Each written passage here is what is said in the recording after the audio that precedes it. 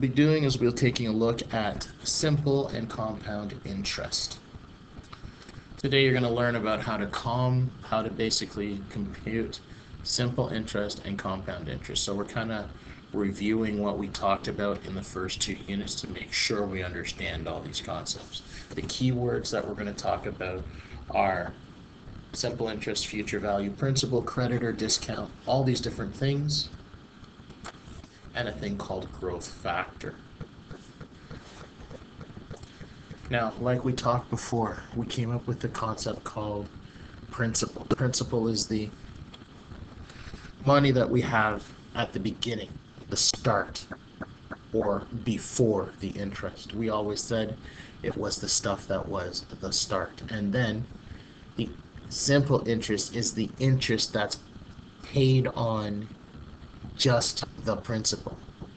Now, when we talk about a thing called the amount, we're talking about what happens when we add the principal plus the interest. So that's the total amount of the money after we've made our investment. When we talk about compound interest, interest is paid on the principal and the accumulated interest. Now, let's go over these charts that we have here. One is for simple interest, and the other is for compound interest. Now, let's focus on the part of the sheet that talks about simple interest. Our initial problem has 5% per year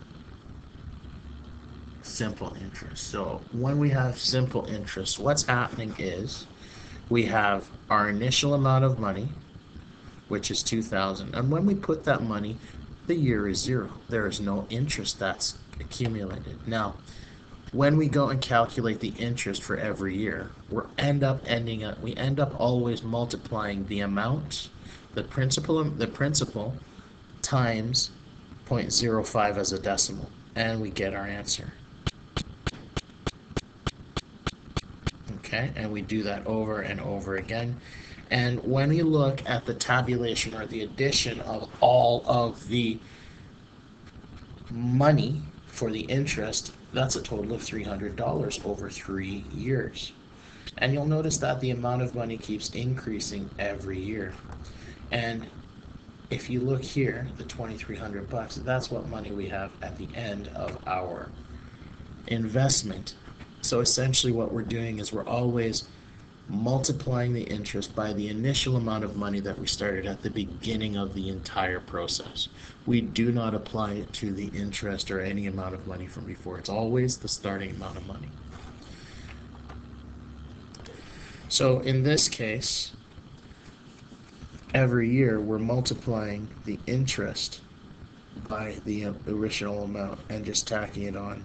So in essence, we have I, the interest, equaling P times the rate times the time in years. Now, let's talk about compound interest. We said compound interest basically is paid on the principal and the compound interest. So let's see what that means by using our magic pen. So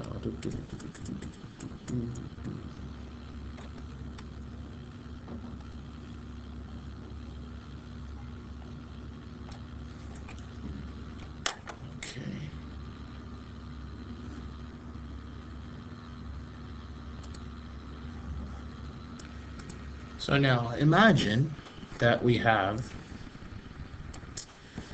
a starting amount of $2,000. And what happens is we always calculate the interest based on the amount plus the principal.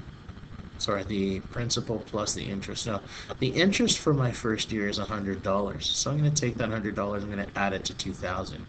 Then when I go to calculate the interest for the next year, I have to include the interest as the new principal for the next year. For the second year, the interest is going to be 2,100 times 0.005.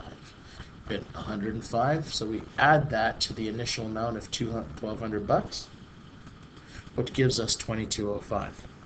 And we do that continually all the way down. So every time we get our amount, we move it down. Imagine that's the principal of our new interest calculation. And that is what compound interest is all about. Now,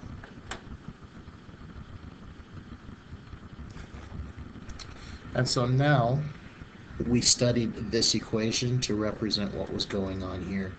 A is equal to P1 plus I to the N. Now, since this equation A equals P1 plus I to the N, the 1 plus I would represent what we would call the growth factor. So if we actually took a look at this, we actually multiplied each of these numbers going all the way down this chart, the amounts, by, the principals for each year, times 1.05. So that means this 1 plus I is a growth factor of 1.05% to calculate the next amount. Now, let's continue. Let's see what happens when we double the interest rate. So when we double the interest rate for the initial amount of $2,000. So for the first year in our simple interest, we have 2,000 times 0.120. And we end up with $200 interest. Now, that's what we expect. We increase the interest, we should be able to double the interest, right? So, but the thing is with the simple interest, if you notice, all the previous interest rates were still 100 after we calculated. So this is also equal to 200, and this is also equal to 200. Which gives us a total amount of $600. So after the first year's completed, we're going to have 2,200, then 2,400, and then 2,600 by the time we get to the third year. So let's compare compound interest. So if you think about this, when we double the interest rate, okay, we double the interest earned for simple interest, right? Now, let's see what happens with our compound interest. So remember that every time our interest was 10%, it's going to be 1.10, just like we had our 1.05 before, because it was 5%.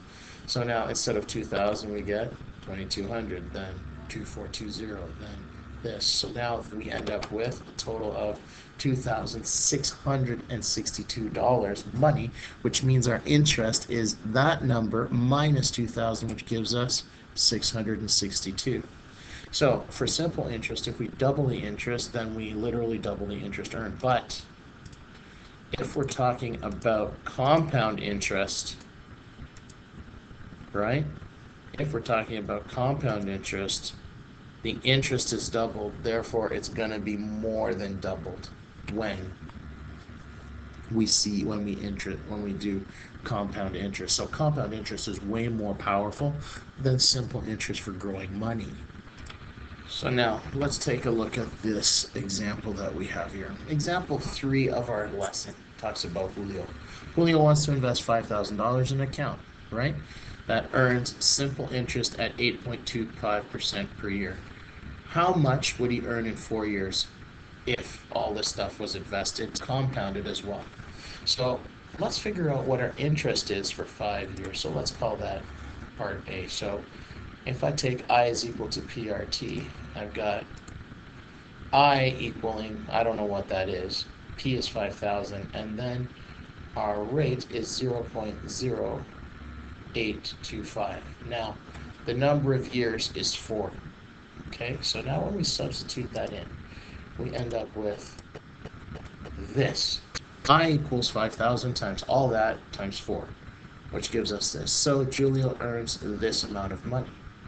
Now, if I wanted to find out the total amount of money that I made, I would just go and add it up, right? So let's go and find the total amount. So the total amount is basically A equals P plus I, so we end up with that amount of money. Now, if you think about it, we could find out how much more. We know that the simple interest is going to be less than the compound interest. That's what we believe. So let's see what happens when we do this. So how much more would he earn in 4 years? So let's see. All right, so we use our numbers that we had before because it's earned And when we compound something annually, we don't change anything with our I or our M. Now let's substitute. Substituting in, you get this equation, which means A is equal to 6,865.65. In the end, so the total at the end is this. So now, if I wanted to find the interest, all I would do is this, right? I would go and subtract the big number minus the start to get that amount of money. Now, in order to figure out which of these is better, all we have to do is look at the interest that was made, or we look at the total amounts that were made, as you can see here, and here, and here, and here. So it's like you have to compare either the interests or you compare the total amount. So in the end, the better deal would be compounding. Okay, so that's scenario B here. And in essence, I would have $215.65 more. And that's by either subtracting both interests or subtracting both amounts to find the difference in price. Now, let's take a look at example 4. So the graph that you have here shows what the two investments looked like. Okay? So if I look at these two investments, which one is this one? This one just grows in an exponential pattern. So that represents compound interest. And this one here represents simple interest, which is linear, and then compound interest, which is exponential. Your homework is found on these homework pages, which are attached to this worksheet. And your simple interest practice is found here.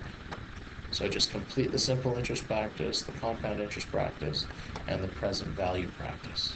That's your